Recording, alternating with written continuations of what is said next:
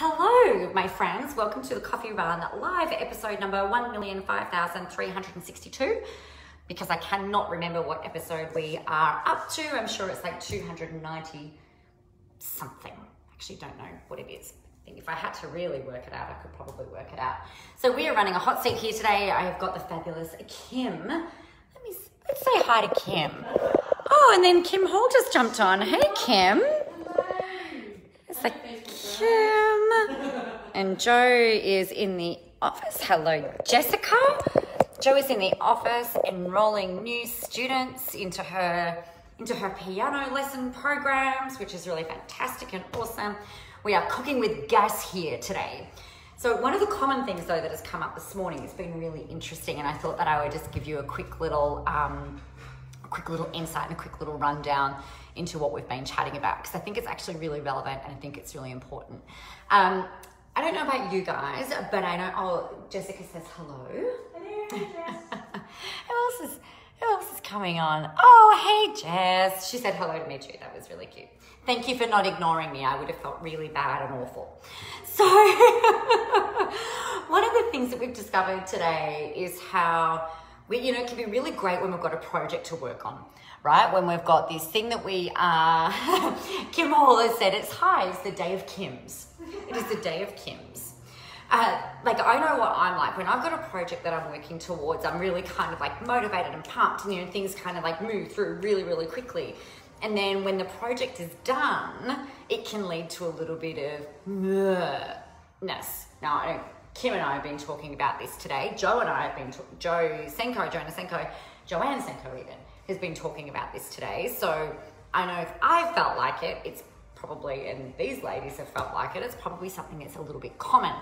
So it's kind of like the curse of the achieved goal, right? Where you're driving towards something, you might be working out to try and hit a certain level in your fitness. You might be, I don't know, like we've got like a little self-contained unit thing, granny flat thing on our property. We call it the bungalow because it's very posh. It's not posh, it's really awful inside. But I really want to renovate that and have that done. And talking this morning, it was like, well, if you don't have your next, kind of like your next thing, your next goal, the next project, it can lead to these feelings of apathy, of inaction. I know I feel like it's like, oh my God, I feel like I'm wading through quicksand, walking through quicksand. I can find it really freaking hard to kind of like to keep going, to find that next thing that's going to push me forward. So if you've ever felt like this, then number one, you are not alone. And number two, there are some things that you can do about it. So you can go in and do some like goal setting and stuff like that, but I would actually challenge you to do something a little bit even more different. So we've got committed. How's this? So the girls have committed to each writing a book next year. So exciting. So Kim has said that she's going to write a book for children, and Joe has said that she's going to write a book, plan a book, which is really freaking badass. Let me give you the hot tips. So like that can feel like a really big project, right? I want to renovate my bungalow. I've got the plan in place for a new book. I will not be writing that in the next few months. I can guarantee you that, unless I do it when we're on holidays, perhaps. Give me something to do on holidays, because, God forbid I relax and not do anything for 10 days, 10 or 11 days. So what is it that's actually going to challenge you? What's going to drive you? Now, I know that we are all time poor, or are we? Are we actually really time poor, or are we just really good at not prioritizing the things that are really important to us? I could say, oh yeah, I'm really busy, but here's the thing that I know for certain is that if I needed to find an hour a day to do something specifically, then I would find a way to fit that in. For example, at the moment, I'm running a training session at 5 a.m. and then I'm doing another call at 6 a.m. with clients, and then I'll go to the gym, and then I come home, and then we do the school run, and then I'm kind of like into my day, some days at 9, and then other days it's not till 11. So if I really wanted to write a book, if I really wanted to write a new book, then I would actually create a good hour a day is more than enough, by the way. Create an hour a day to be able to focus on doing that thing. The way that I do this at home, so like I'm pretty structured and I'm pretty good with setting stuff up at for work, right? So yesterday Oh, I've got to talk to them about Social Rebels. So yesterday morning, I was like doing all of the graphics for Social Rebels, which you might have seen the post go up earlier today. Actually, I might grab my computer because I might actually just read the curriculum of that when I remember. It's so, oh my God, you guys, it's going to be so amazing. So this is my latest project, right? So I've been, oh gosh, I feel a bit scattered. I feel like the caffeine isn't kicking in yet. Oh, the caffeine has kicked in. Oh my God, I can't even speak. Kim's just gone like, yeah. So I agree, that's exactly how I feel.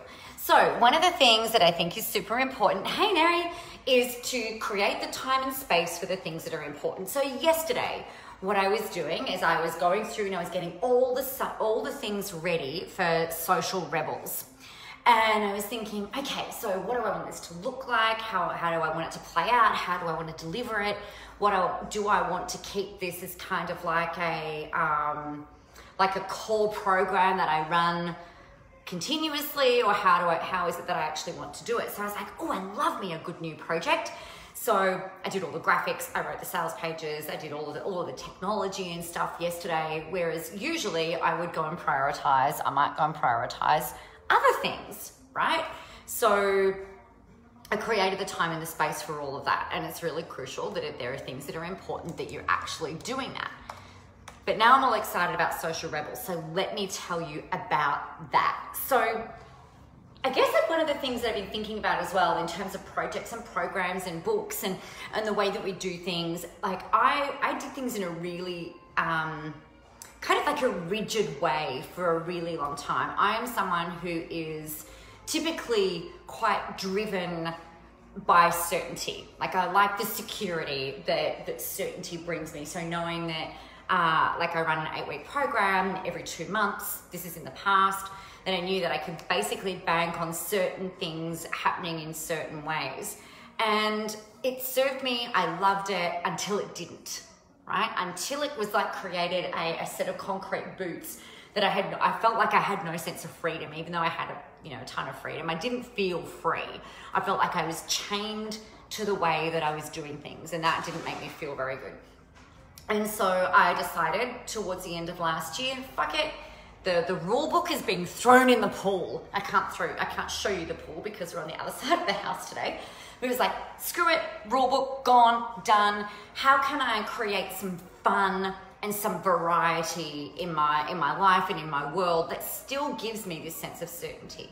So the way that I've done this with work this year is I've got all the different types of programs that I've been rolling out, and I've got to tell you, freaking fun.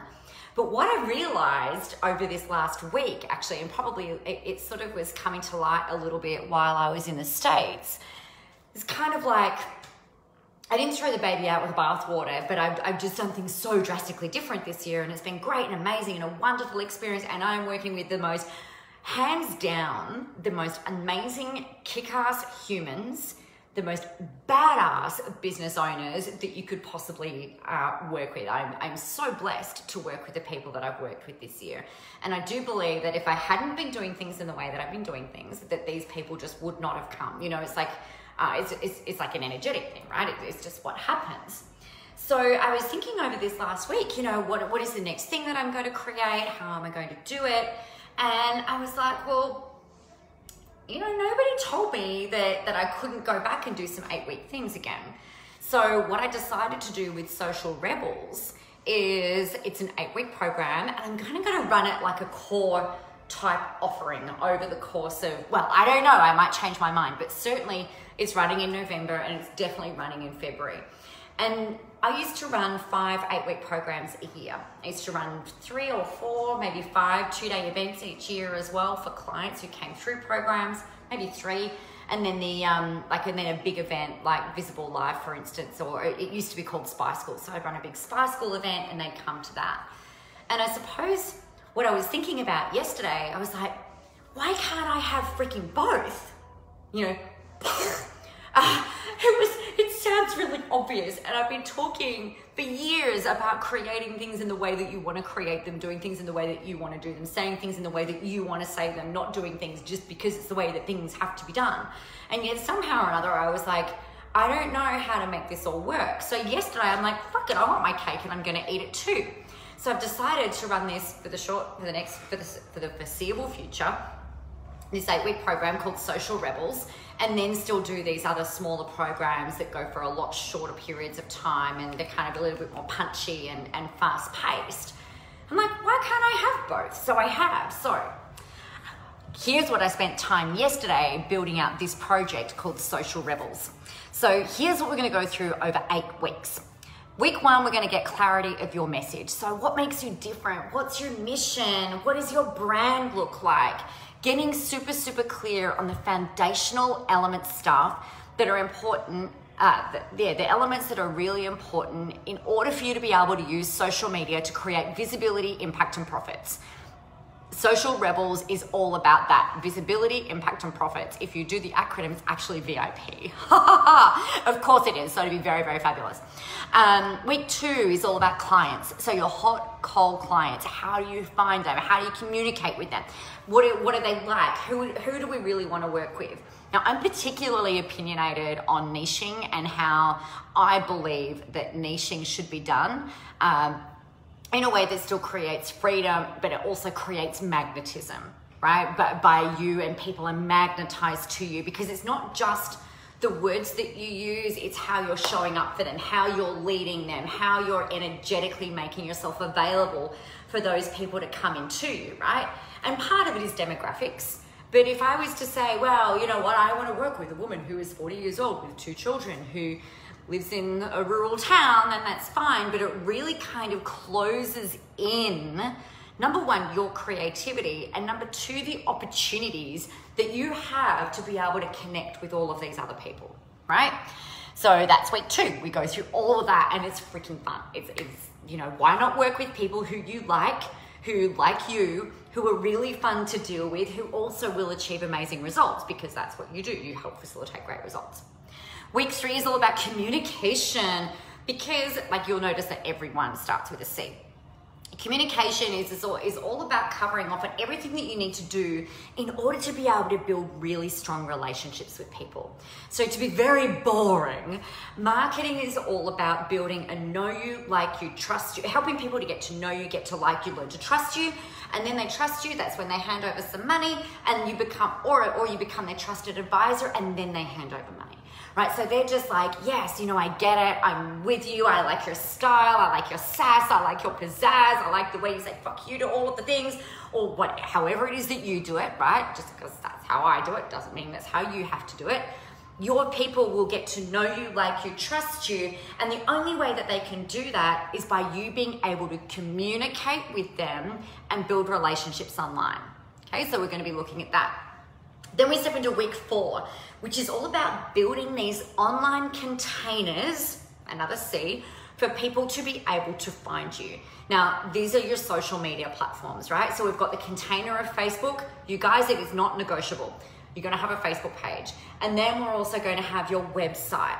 And then we're gonna have at least one other digital container for people to be able to find you. So we're going to go through what those are, what you should choose, how you should make them work, and everything like that in order to, remember, create visibility, impact, and profits. This whole Social Rebels program is all about visibility, impact, and profits, but doing things in a way that is almost like, well, it's kind of rebellious, because I don't want you just to have to follow a formula. We're going to be creating frameworks for you to be able to work within so that you can really do things in your way instead of the way that it has to happen that was decided by the internet marketing gurus in 2005, right? So we're going to do things in your way, in a way that feels good, in a way that is done with integrity and with freaking authenticity, always leading from who you are all the time. Week 5, we step into content and copywriting. We've got a double C right there. How fun.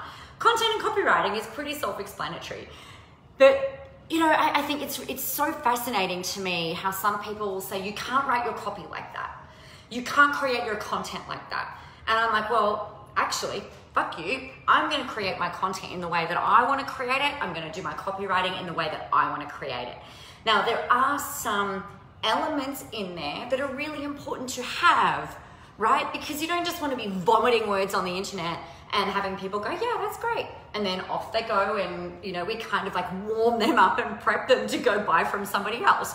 That is unhelpful to you. Very helpful to somebody else, but unhelpful for you. So we're going to go through copy content and copywriting, the things that are really important in there, the elements that are really important, but also allow you the freedom of self-expression. Okay, and I think that that's actually critical and crucial right now, because everyone else is following the magic formula. Address the problem. What is the solution? Give a call to action. And most people don't feel like they've got that freedom within what they're doing to be able to create that. So we're going to step you through how to do that. Week 6 is all about catapulting. So we've been building foundations, we've got you clear on your message, we've got you really clear on your hot cold clients, we know what we're doing in terms of conversations, we know what we're doing in terms of content and copywriting. Then it's time on the containers that we're going to use. And then it's like, okay, time is to get out there, bitch, and actually start to make it happen. So we're going to catapult you up and out there.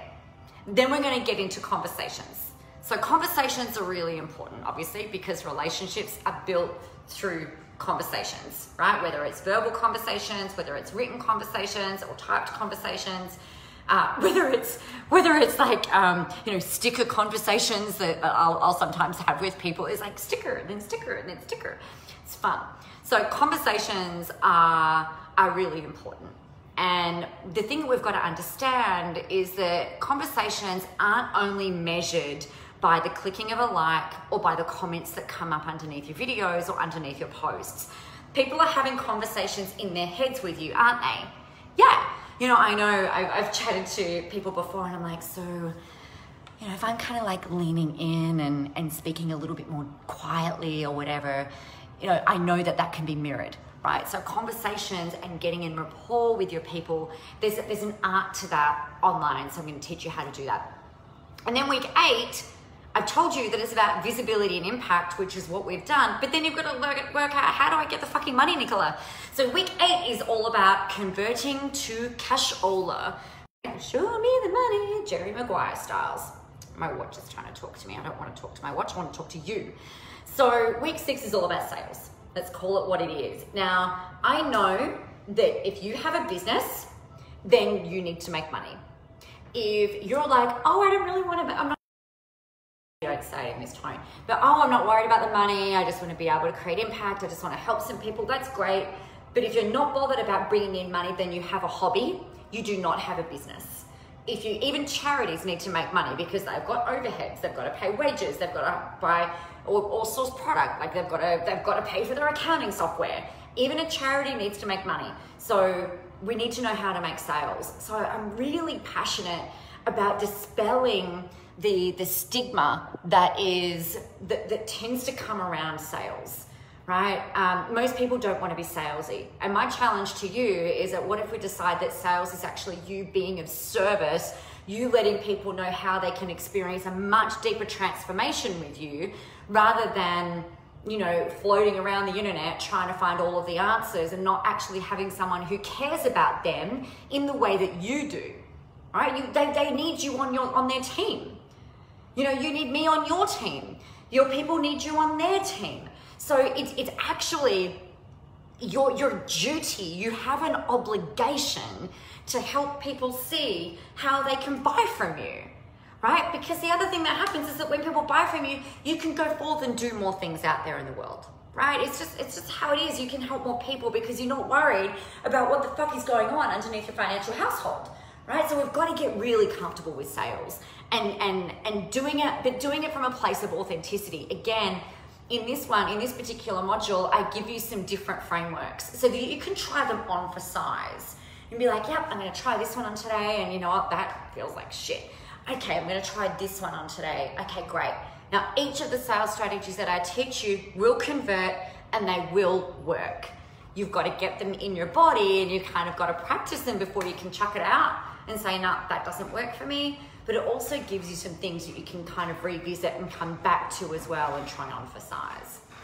So that's the 8 weeks, really fun. And then you get to come along for a fantastic 2-day event Kim said yay. She'll be there. A 2-day event where we get to then expand and work through whatever it is that you need to, whatever it is that you need to do, whatever it is that you need to learn. And we'll run 3 or 4 of those throughout 2020. So you'll get to come along to that when you're part of this program at no charge. So fun and amazing. I'm so excited about this, you know. And just as a different aside, you know, this is my latest project. This is my latest baby, right? And I guess like one of the things, the link, by the way, is nicolamoras.com.au/social rebels. Okay, it is not the cheapest program that I have run, but it is by far the cheapest 8-week program I have ever run, hands down. Even if you decide to come in on the VIP level, it's half at least, probably a bit more than half of what any other investment to work with me for this amount of time has ever been. So it's really freaking powerful. It's just really powerful. Hey, Margaret, I bet you can talk to the people about how fantastic my programs are. Just to put you on the spot. Welcome to Friday. So that's the Social Rebels program. Now, I guess what I also wanted to chat with you about that, the link is in the comments there, you can see it. Let me know if you have any troubles getting over to the landing page or the sales page, or if you've got any questions about anything that I haven't talked about, make sure you let me know. But I think what I found really interesting yesterday, so I had a tech issue yesterday where my webinar dropped out. 7 minutes in, the webinar stopped working, and I'm just like, shit, that's really irritating, but you know what, them's the breaks. But what it meant for me is I was able to go and really think about the feeling and the almost like the branding that goes behind Social Rebels. So if you've been following me for at least like at any point in time, you'll know that I'm a roller derby player, right? Not necessarily a fantastic one just yet, but I'm getting better, I'm getting stronger. So that's that. So I've been sitting there thinking about like, how do I look? How do I want this to look? How do I want it to feel? And I tried like a little project, and it was fun, right? And I know that sometimes then what can happen is like, now I'm a little bit bored. So what I've decided to do is have this and then also have the other projects going on at the same time, because something that I've learned about me is that if I don't have something to look forward to, if I don't have something that I'm working towards, if I don't have something that's really driving me, that I'm excited about, then I can end up in almost a depressive state, right? So if you feel like, and we've been talking about this today, if you've been feeling like you've been a little bit purposeless, or maybe a little bit, I don't want to bandy around the word depressed, but I'm going to use it because I don't have the word right at this moment, but maybe feeling a bit disconnected from purpose. Maybe you've been feeling a little bit disconnected from doing what it is that you're really here to do. The best piece of advice that I can give you is think of a project that you can implement that regardless of the outcome, that you're going to have fun delivering, that you're going to have fun doing, whether it's renovating a bungalow, remember the fancy word for our granny flat, whether it's creating a new program, whether it's going, fuck it, rule book in the pool, or rule book in the ocean if you're next to the ocean, or rule book in the river, or down the bath, in the toilet, wherever it is. There's water involved in all of those things. Wherever that rule book is going, you know, is if you just get rid of all of that stuff and go, screw it, I'm just going to do something that feels really good, that is going to give me a project, that is going to give me something to look forward to and start to work towards, then, you know, go work out what that is. And what you'll probably find, I know for me anyway, that is that motion, not just physical motion, but energetic motion forward creates momentum. It creates motivation. It creates the next thing. So what will happen is that the next thing that you need to do will be made like noticeable to you, or the next step will make itself known to you, and then you can start progressing forward. So there you are, my friends. I hope I don't even hope, I know that has been helpful. I trust that has been helpful for you. I'm going to get back to the people. Jo's been doing all of her enrollments, and I think she's looking at her computer going, she's getting some inspiration. So she's getting some ideas down for some children's books. So I'm really excited to go find out what she's doing. I've been speaking very loudly, so my phone is about to go flat. I've been speaking for some time now. So I'm going to make sure you go check out Social Rebels. We do start in November Pension and Punch for the first of the month. Pension Punch. So I think we're starting that, let me tell you, actually, 15th of November. So in 2 weeks' time, we have our first one go live. We will actually do our planning session between now and then as well. So that's you and me, one-on-one. We're going to plan out and map out what 2020 looks like for you. So, and I love doing these sessions. Actually, I'm so excited. So make sure you're registered because I want to do a planning session with you. We're going to map out what 2020 looks like for you. And then the first week of the 8-week program rolls out on the 15th. It is delivered live. I will be delivering the content. There'll be Q&A made available. We will actually not finish that call until you've got all of your questions answered and you know exactly what you need to do. Then you've got a week to implement. And then we're going to hop on the call. We're going to do it again, go through Q&A, go through training, make sure you've got anything else answered, and we're going to roll out like that. Now, given the time of year for this particular one, just so that you know, we will deliver we'll have a call that will go live on the 11th of December, which is actually the day before my birthday, just saying. And then we'll kick back in after New Year's, so on the 3rd of January. So this November round of the program, when you come in at that, we don't even finish until the late mid-January, so like the 17th of January. So we've actually got about 10 weeks that we're going to be working together. If you include that in there from now, then we've got about 12 weeks. So we've got a really good chunk of time to be really nailing this and working through. So nearly 3 months. And then we've actually got the 2-day event that will happen, I think I've decided February, March next year, probably February next year. That will be one that you can come in on. If you want to start the February program, then I've got pre-work sitting here ready for you to go so you can actually start getting some momentum underneath you before the program even starts. And we've had so many people make a bunch of money just from doing the planning session and then jumping into the pre-work because you have forward momentum, right? So there you go. I'm really excited to see you guys. Have a really amazing and happy day. I've got today and tomorrow with the crew here, and then we've got Visible Live happening in Melbourne on Sunday and Monday. We're in Sydney on Tuesday, Wednesday, Gold Coast, Thursday, Friday. I head over to Perth on Saturday. Then we've got Perth, Sunday, Monday, and then I'm going to fly home on late Monday night. So if you are able to make it live and in the room, then that'd be great. Otherwise, get out there, go help some people, have a whole shit ton of fun doing it. Do things in your way though, okay? Do things in a way that feels really good for you, that's really aligned, and just watch the whole world rise up to meet you. It's just really freaking exciting. So there you go, everybody. Have an amazing day, and remember, the world is ready for your brand of awesomeness.